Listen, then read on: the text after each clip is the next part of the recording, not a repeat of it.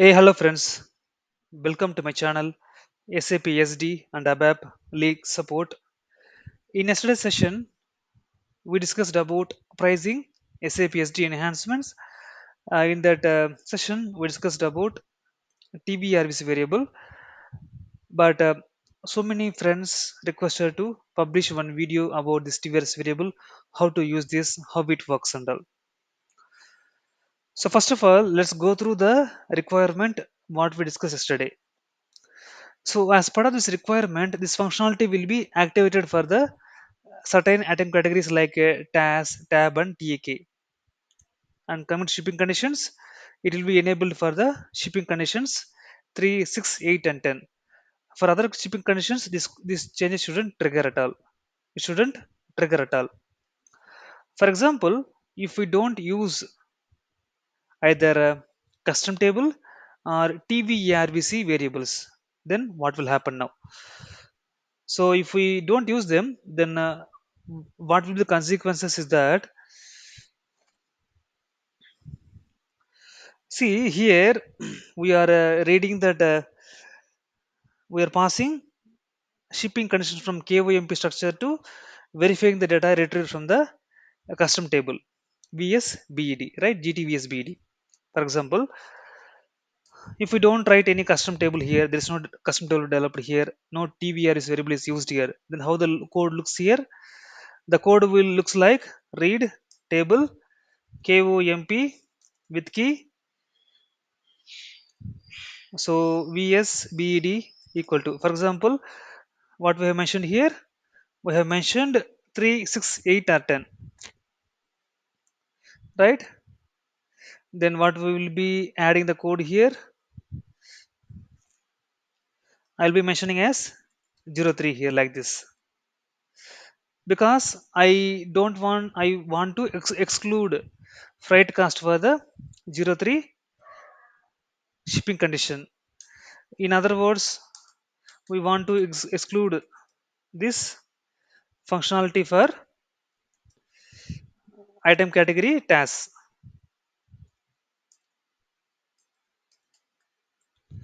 So if we haven't used custom table or TVRS variable, then this will be the code that we are going to add in that routine. If you see this code carefully, what we are doing here, we are simply hard coding. Okay, this means hard coding. Hard coding means we are we are entering the values as directly. We are adding that, we are inputting the values directly. It's kind of hard coding. In ABAP terminology, we call it as in hard coding, right? So VSBD 03 and PSTYV GTAS or TAS, anything is fine. Okay, so we have added the code now. The chain is working fine now. There is no issue at all.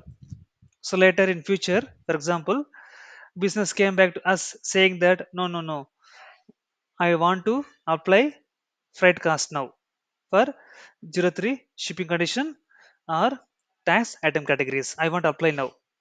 If they say like this, then what we will do now? Now we need to remove this code, right? We should switch it off this code, right? To do the validation on 03 shipping condition, task item category level. So we need to comment out this code. ABAP team will comment out this code. So to do this, ABAP team will open this routine, right? Go to change mode of the routine, and they will do some coding here, and they will do the comment out, and they will transport the changes to quality. Then the changes will go to production. See, we are unnecessarily touching this object now. The object here is nothing but the routine object. Routine is nothing but object here. So whatever we use in ABAP, program, report, smart form, function module, class, method, BAPI, anything, we simply call it as an object, right? So in this case, we are touching this routine object and we are writing some changes here. This is one of the drawback of touching the code again and again. In other cases, what I can say is that suppose the same routine is used by some other project also, some other team also. That means if the same routine is locked in another TR, then I can't do any changes in this routine, right? It's not possible at all. If that is locked in another TR, I can't save those TR in my in the. I mean, I can't save this routine in my TR because it's already locked by other person in another TR, right? So these will be the problems that we face if we hard code the changes as it is in the code level. SAP also saying that don't use hard coding. Always use either custom tables or TVARVC variables. Okay, now you got some idea about TVARVC variables. Now I will show in system. Let me log in.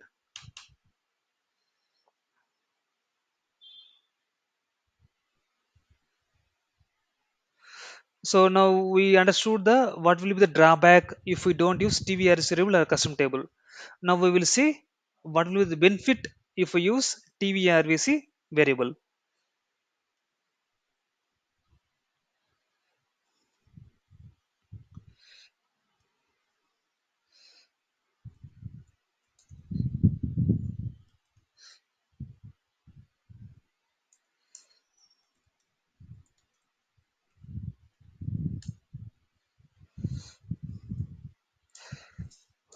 Okay, the transaction code. Okay, first of all, let me tell you the table first. Let me go to SE16N. The table here is that TVARVC. So in this is the table TVARVC the table, and here we can see lot of variables available here. You see, this is one variable, this is one more variable, and this is one more variable, and this variable SAP underscore comp underscore check underscore USR. This variable contains the values. So remember, this is a low field, this is a high field, and here we have mentioned some values here. Similar way, one more TVRs variable, that is SAP FAST close bookras underscore P is a parameter and is an select option. Fine. So this is the table. TVARVC is the table where we can see all the declared TVARVC variables. Okay, now how to create the TVRS variables? The T code here is that STVARV. Remember this T code STVARV. Okay, in STVARV, we have two options are here. One is parameter, another one is select options. Right? If I go to the table again, you see here parameter is P only. So some TVRs variable having the type as an parameter, some having the name as an, I mean type as an S. The difference between P and S is that P means one TVRs variable can hold only one value. And coming to S means S can hold multiple options. You see, TVRs variable is same, but it's having different values. But parameter type P type means it can hold only one value at a time. It's always suggestible to use yes only. That means in STVARV transaction code, we should always use the select options. That will be suggestible, right? So how to create the TVS variable? First, click this change icon. Then you see option to create. So before create, we should enable this checkbox, include changed countries in the transport request. For example, if we want to transport this TVR which changes from development to quality and from quality to production, then we should capture those changes into the tier. How can we do that? First, we should enable this one, then try to create the new TVRs variable. So I will create like a gcas underscore test. Then what I will do, I will click this multiple selection option. I'll click this one. I can give like 10, 20, something 30 and save it. And if I click save, system will prompt the TR window. Click save. See, I'm getting the TR window. Suppose if I don't select this one, if I creating the one, what I will do, again I will enter the same values 10, 20, 30, and if I save means saved. See, if this feels unchecked now, system not proposing the TR window to save the changes into the TR. It's always recommended to check this one to transport the changes to the TVS variable, I mean the TR. And if I go here, if I refresh this TVARVC, and if I scroll to the bottom, you see three entries have been added. This is the one I have added now. The type we can't select here, but based on these two tabs, parameter and result options, system will by default get this type automatically, and include also comes automatically only. Equal to this is the value. One more thing I would like to highlight here is that you see here this option. If I select this one, here you see multiple options here: single value, greater than or equal to, between, range. We have some other options also here, right? So this is how we should create the TVARVC variable. Okay, now come to the code again. Suppose if we have used this TVS variable concept here, so how to write the code here? Simple. Select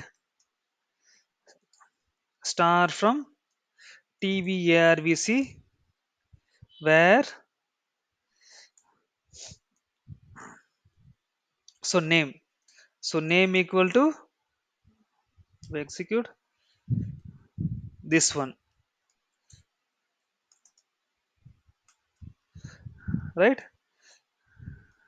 Into table LTVSBD, something like this. Okay, then simple now. So okay, let me make it as GTVSBD. Yeah, GTVs. Yeah, so the tables are same. Now this code will follows as it is. Suppose a business saying that no, don't want to exclude the freight, make it as an applicable to 03 shipping condition, for example, make it an active, don't exclude it, apply it. They say apply it means then no need to touch the code, not required at all. What we can do, we can simply go to the TVS variable, go to STVARV transaction code, right? So go inside this one, and okay, let me go to change mode, go here and remove it 10, for example. Okay, and save it, simple. Now that means these changes won't work for the shipping condition 10 now. Similar way, if they want to include, so as of now we can see 20, 30 are there. If they say that I want to exclude freight cost for 35 shipping condition, then what we can do, simple. So again go to that change mode, add 35, execute, save it. That means we have enabled this exclusion freight cost functionality for shipping condition 35 also. Code not touched at all. Simply controlling this TVS variable will be sufficient. No problem at all. Everything will be safe. Similar way, they want to make it applicable for item category wise also. What we can do, simply create one more TVS variable PSTYV and maintain dash tab TAK and execute. Yeah, saved it. Now I refresh means I will get those three. Okay, now we have enabled this exclusion functionality for the item category task tab tag only. Now they want to include for one more item category tan. What I can do, simply I can go to this TVRS variable, add a tan also, execute, save it. Now refresh it means, see, now tan has been included means freight cost will be excluded for tan also. See, if they say that don't exclude freight for task means simple, I can remove the task here again.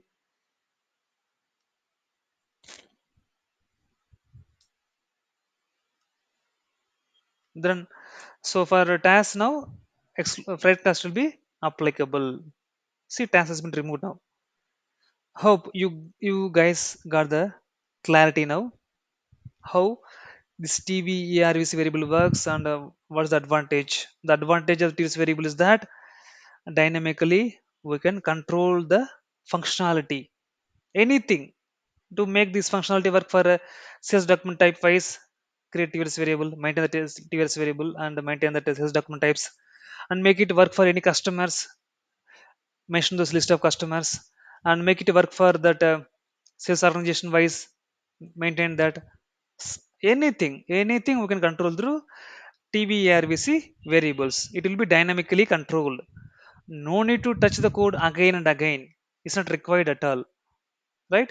This is the one of that good practice ABAPer should follow, and functional team should also inform same thing to ABAP team to use this TVS variable wherever it's required to activate or inactivate any kind of functionalities in the SAP system. Hope you guys got some clarity about this TVS variable. Thank you, friends. We will meet in the next video.